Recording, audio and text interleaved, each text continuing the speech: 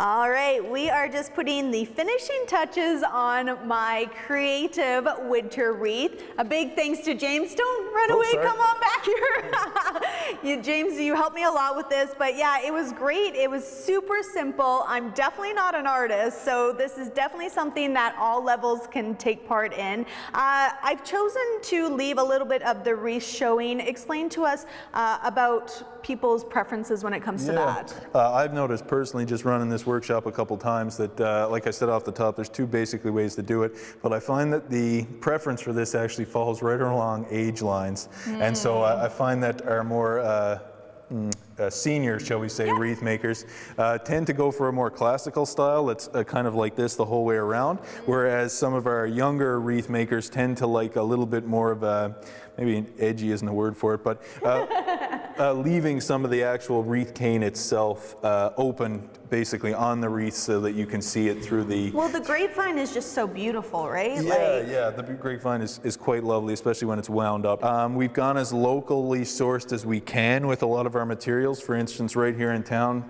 these pine cones came off a pine tree right there on Spadina, just going up the Saskatchewan River. So that's really local. Some of the Scotch pine is really, really local. It's from the trees I pruned up out front just this morning because I was a little low on material, so I got some Scotch pine. I love that. Yeah, some of the other materials have come in from a little bit away, but they can be locally sourced. The one item that you'll find is a little bit of a stranger to the Saskatchewan environment is this little holly. Right. These we had to bring in from BC, and the reason being for that is that holly is just not hardy enough. The climate can be a little harsh for their growth. With holly, one interesting little thing is I have two pig sprigs here. Holly is really interesting in the plant world in that it actually has sexes. It has male and female plants, not just flowers, but male and female plants. And so this one is actually a female. She bears the nice red berries that are so attractive in the wintertime. And this is actually a male. He only produced flowers and the flowers died.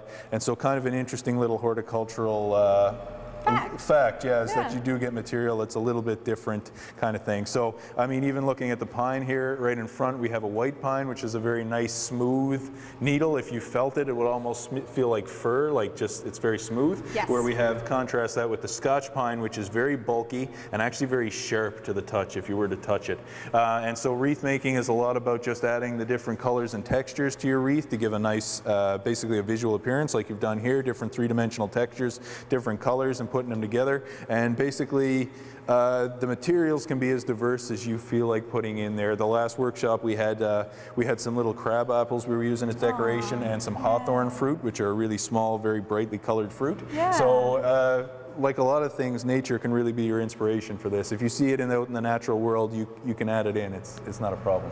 That's amazing. Well, I want to say a big thank you to you. Thank you so much for showing me a little bit about this. And oh my gosh, I honestly wish you could smell this right now. This smells awesome, and I cannot wait to hang this on my door at home. Check out the Glen at crossmount.ca for all the information on the many different programs they have here. And I'm going to keep working on this a little bit, and we'll see you right after the break.